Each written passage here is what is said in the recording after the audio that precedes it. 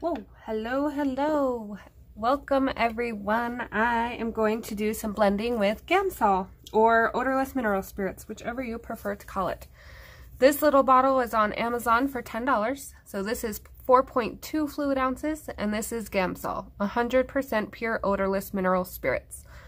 You can also buy, we are working out of Christmas Magic by Ruth Sanderson, by the way, odorless mineral spirits, which is the exact same thing, and you can buy this huge jug of it at Walmart in your painting / hardware department, depending how your store is set up, for $10. So up to you, whichever you prefer. I used the Gamsol first. My bottle ran out, then I bought this. Honestly, I can't tell you the difference. I know there are some people out there that do not like Gamsol. I am not here to debate whether it works or whether it ruins your page or anything like that. I'm just quickly showing you how I use them. Now, I do advise against baby oil. It leaves grease marks. If you get too much of this on here, it will look like a grease mark, but it will dry and you will never know. Now, if you do that with baby oil, it leaves that oil stain. Also kind of will soak in and it can go through other pages in your book as time goes on, things like that. So I advise against the baby oil, but as far as the Gamsol debate, to each their own. I don't use it on everything. Yes, sometimes depending on what you do with it, it can dim the color, dull it down a little. That's part of breaking down the wax in the pencils, so to be expected. But other than that, that is as far as I go on the Gamsol debate. So I went ahead and filled in my background. So quickly, I used cream, white, cloud blue, true blue, Copenhagen blue, and then I used denim blue, but I think I already put my pencil away when I was clearing off my desk. And then I'm going to go ahead and quickly, because I forgot to do it before I turned the camera on, add a tiny dot of indigo. And I'm going to put it in right here. So, you do not have to fill in the white for this Gamsol to work.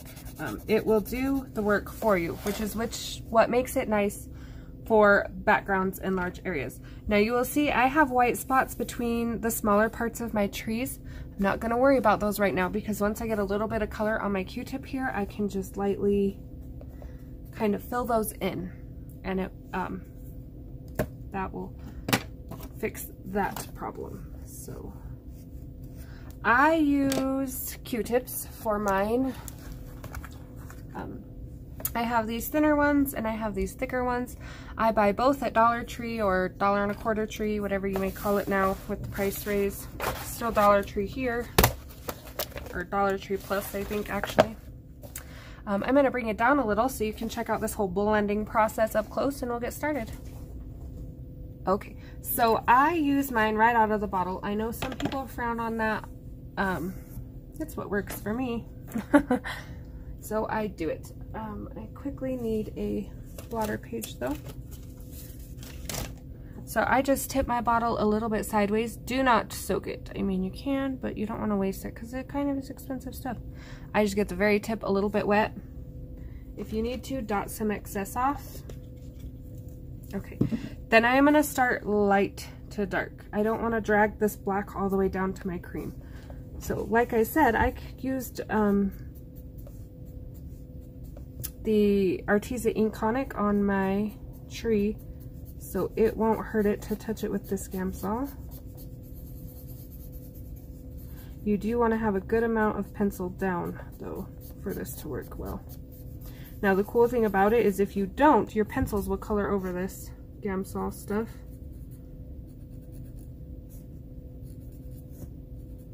So we're just kind of making sure I got everything blended in the cream section. Okay, moving up to blue here. Try not to touch the dark blue just yet. And this will be a lot more easier to see when I get up to the darker blue. So just give me 1 second. I know this is kind of like I don't see anything happening right this minute. But once I get up here to this stuff, the magic will happen. Now, if you want, you can put a blotter paper under. It does go through a little, but as long as you're not soaking it, it shouldn't affect anything. stick this under there just in case I dump something more than worrying about blade through, but all right, so see, there's where I was kind of telling you between the trees I won't worry about a whole lot, and then when I come in with my Gamsol will kind of do the work for me. And that's why it's kind of nice, because I don't want to have to sit and go through between each one of these little pine needles with a pencil or try to fill it in with chalk, because I do like chalk and pastels, but they don't give me that nice vibrant look I'm going for. So you will see we have a little line here. We'll come back and fix that. Right now our job is just kind of blend it all out. Okay.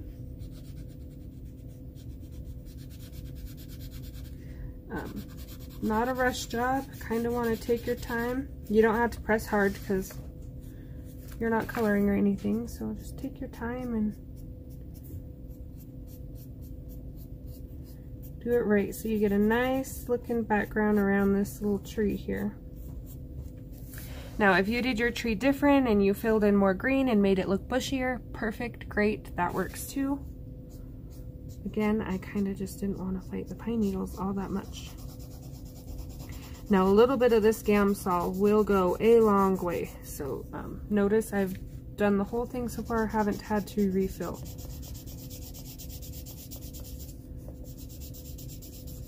You will definitely be able to tell when it starts to get dry, because this easy motion I have going now, where I just touch it and it changes, will not be so easy when I run out. Now my lights have glow around them, so I am trying to work around the glow. Now a couple of them, like this one, see how you can reblend it and the glow will pop back up, so it's not a huge worry. Not at all. You could have even did your background first if you wanted. No right or wrong way. I do like these Q-tips because these ones, when they start to wear down, you will get the little circle plastic and that can scratch your paper. So I kind of like these ones a little more, but they don't do that. They have enough padding on there. They don't scratch. But again, that might just be because sometimes I get to pressing a little hard. I am heavy-handed with everything I do.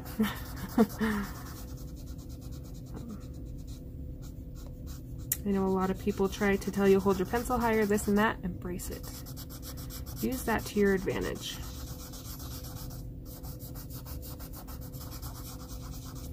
Alright, I think we are looking fantastic. I'm going to turn this a little.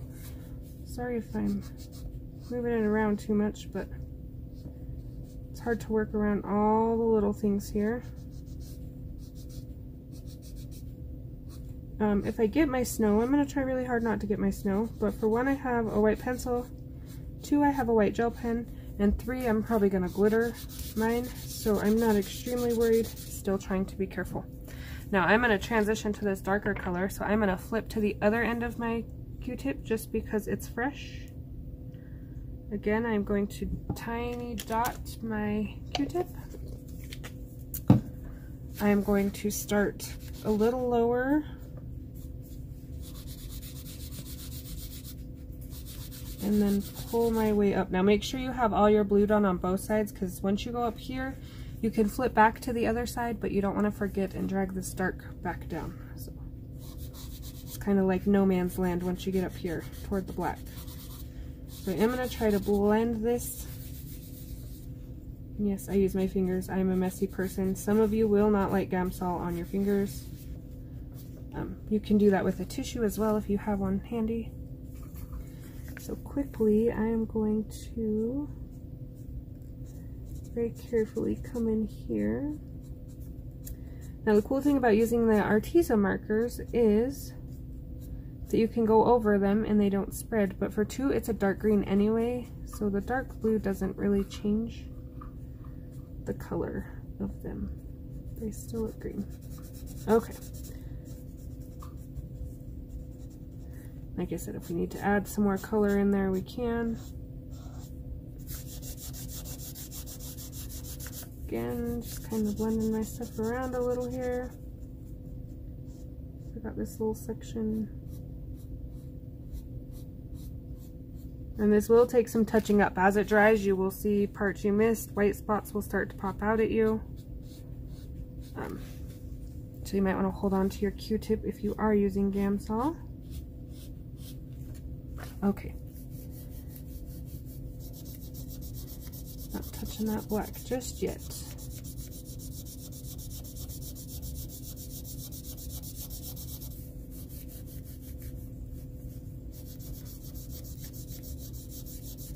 And that little bit of black at the top, totally up to you. It just kind of makes it feel like the sun's going down and the darkness is creeping and the lights on our tree are starting to glow. I probably could have brought it down just a little further, but I didn't want a lot of black on a happy Christmas page.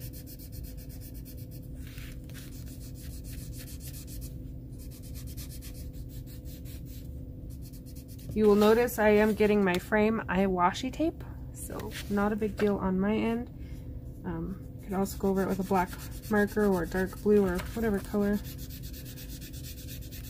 But you might want to tape your border, put some washi over your border, and then do this, and then pull the washi off, and you won't have any mess on your border. This spot's a little tricky here. I'm gonna go ahead and pull my smaller one real quick. So I am going to dab a little on this one. Give me 1 second. Okay, sorry about that. It is -9 here, 9 below 0. And my heater just like will not kick off. I think it thinks it's like freezing to death. Not real sure, but I had to go turn it down because I am having a hot flash. I'm not sure if it's because it's so cold or what the heater's deal is, but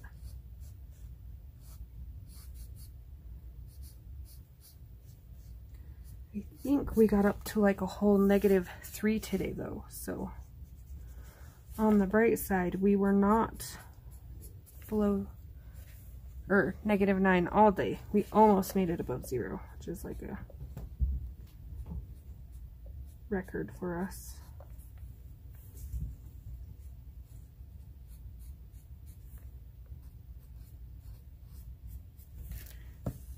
Okay. So just kind of doing a little touch up here.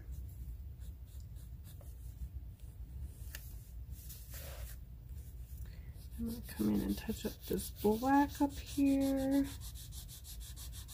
and see how I can pull it down a little, give it that nice gradient feel. Careful with this spot, I got a Christmas light right at the top of that tree.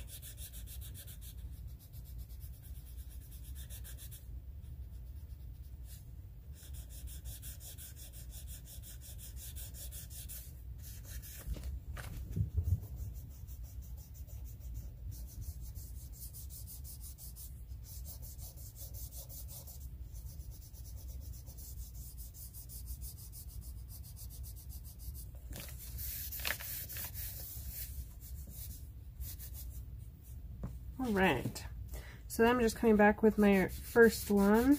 I just see some white spots I want to rub in.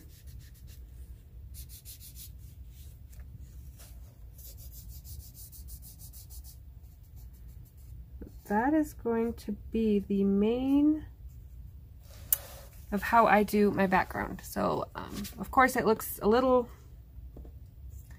wild right now. I flipped ends. Don't forget to flip ends if you're going back down to your light side. I just wanted to fix this line real quick. Again, we don't want any lines.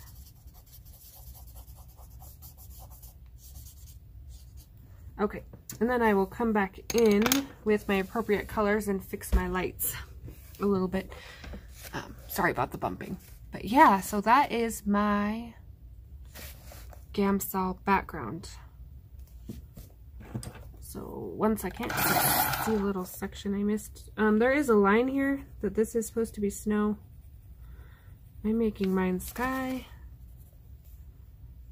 I gotta come back and fix this part right here that I skipped in the first video.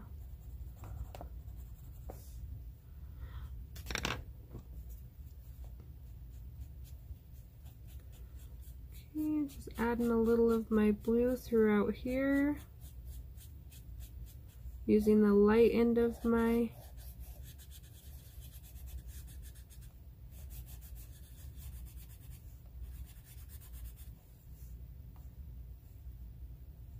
trying not to get my snow. All right, so there it is. I will do final touch-ups and whatnot, but other than that, we are looking good. I'm gonna pull down and I'm gonna work on the clothes on these mice. All right, so I'm gonna work on their little outfits first. I'm gonna do this cute little girl in the middle. She's gonna be my red girl. So this is Tuscan red, if you are following, just a super dark, it's like a wine red in Prismacolors. If you have not seen my first videos. I know a couple of you are following along, so I'm going to go ahead and finish this page on video here. Okay, so with her scarf, we're going to just lightly, notice I'm going very light. I am not scribbling anything in, not pressing hard. Just kind of making sure I got my shadows where I want them before I come in, because this color is hard to erase.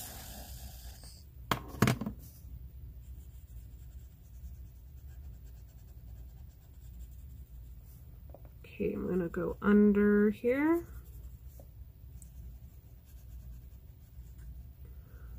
I am going to do this line in her coat darker.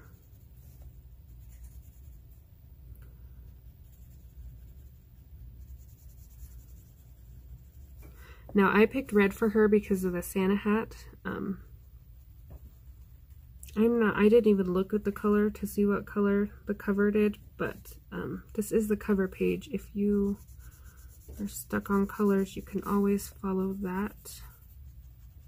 Or use it for inspiration, take it and flip them, mix them up, whatever works. I'm gonna make that spot a little dark there. Okay, my next color is crimson red. Sharpen a little, pardon the noise. I'm telling you, if they made a silent sharpener, I would buy one for Christmas, because I feel like that comes through so loud when you watch videos. But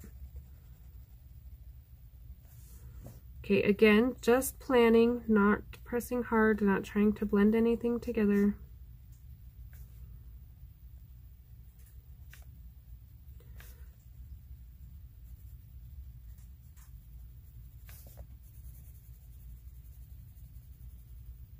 I'm leaving a highlight spot for a highlight color anyway.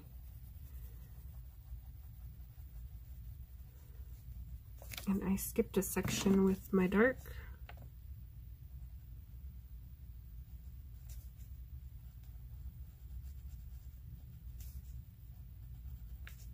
Forgot my little button snappy things here.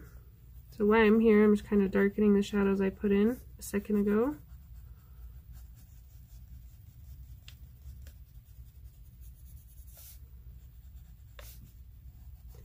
Not gonna worry about her scarf just yet. I'm gonna get her all in first. Okay, and then carmine red. This is a little more of a pinky red.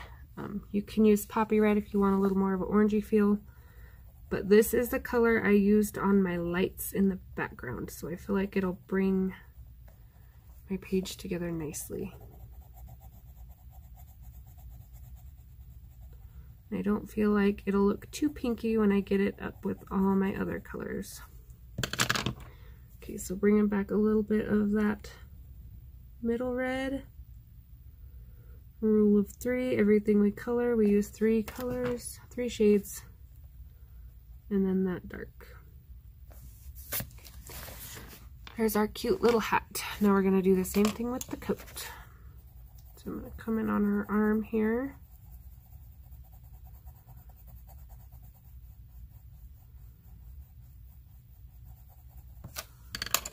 And I'm kind of just working it a section at a time.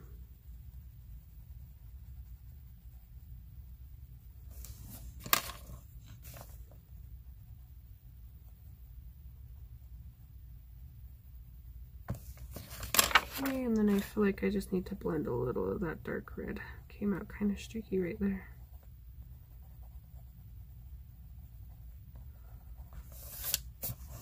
Okay. I'm going to do this arm. Try to stay on camera here. I have a bad habit of pulling towards me. Maybe it's because I have a hard time seeing, so I feel like I gotta pull it towards me. Okay. Now I don't want one arm redder than the other, so I'm going to try to shade the same. Don't forget to darken your shadows if you feel like they got lost. And blend it out nice and smooth.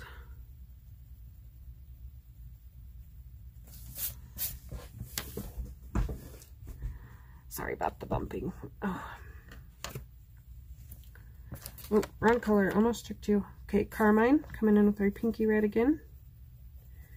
Not touching the buttons or the book, if possible.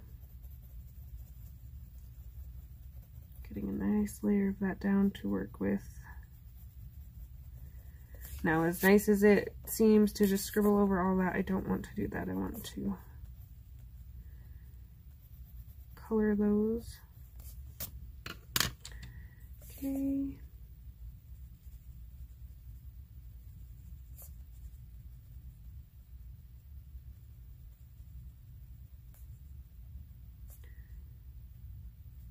Sorry, it's quiet. Concentration. Oh, I colored it. That's what I was trying not to do. These little spaces get me every time. I do want to clean those up. I was going to go yellow, but I might have to go more goldenrod so you can't see the red. But we're going to clean those up. We're going to blend. I feel like my shadows are pretty well in there, so I don't need to go any darker there. And same with the bottom of her coat.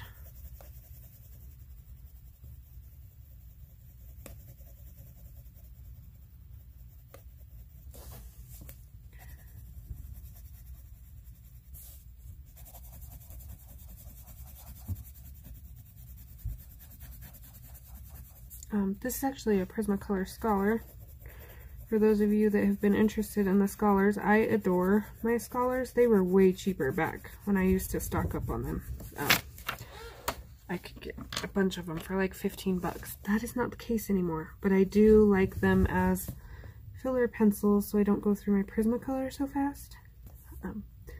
Some of the colors do not match the Prismacolor Premier set. Got a few that are a little off, but they do work well for large areas where you don't want to burn through your good pencils.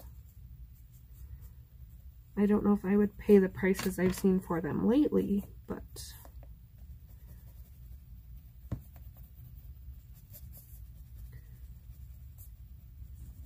and mine, I don't know about this one.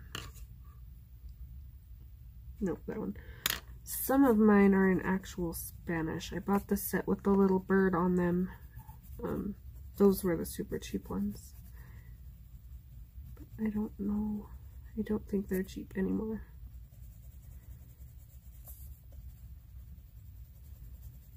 Alright. So, come back in, blend out my harshness.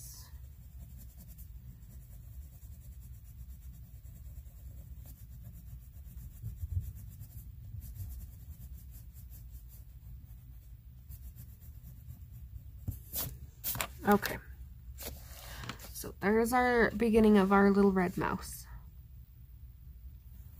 I'm going to do her coat, and then I will have to leave the rest for next time. I'm going to pull cream, a which I already have out from the sky again. So pulling in colors from my sky and sand. If I can, nope, not sand, jasmine. It's a little more yellowy and nice feeling. Give me one sec. Okay, so going cream, sand, and goldenrod. And I'm going to do the same thing on her coat. So this is goldenrod. She's turned a little, so I am going to shade her arm. I'm only going one side of this line because to me it looks like this part of her coat is a highlight. So I'm not going to color that spot.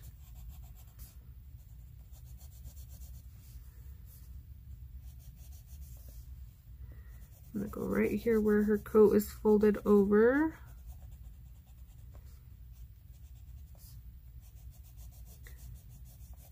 Okay, so I did that one a little different. This is going to be your highlight. This spot will be highlighted.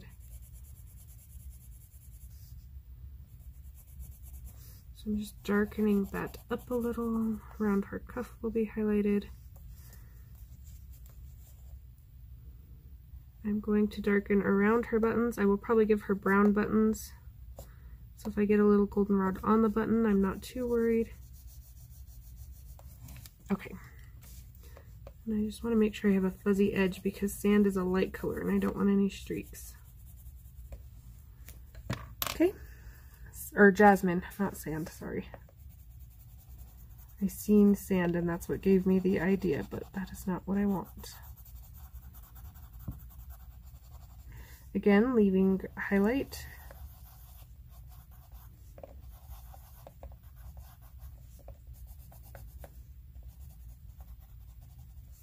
Now it won't seem like much, that one tiny little white dot right there, but it will, you will see it with the cream. So leave it.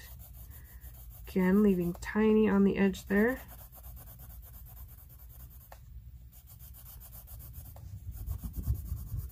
Now I did the sides of that, left the middle for the cream.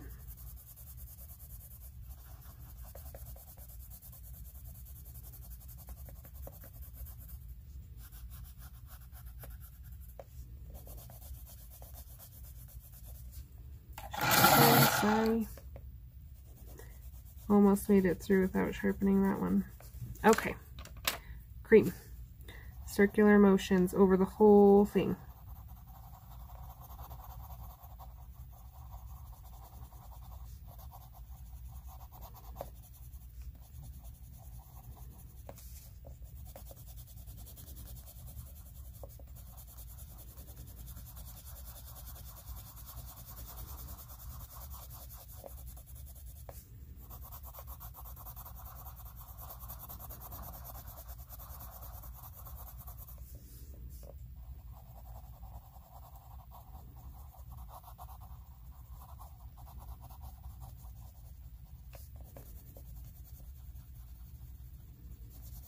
All right, and there is our coat. I'm going to do this green, a light green, of course. Let me pull you out.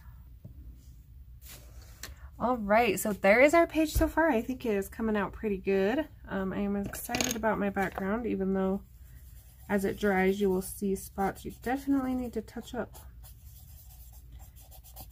Again, I still have a little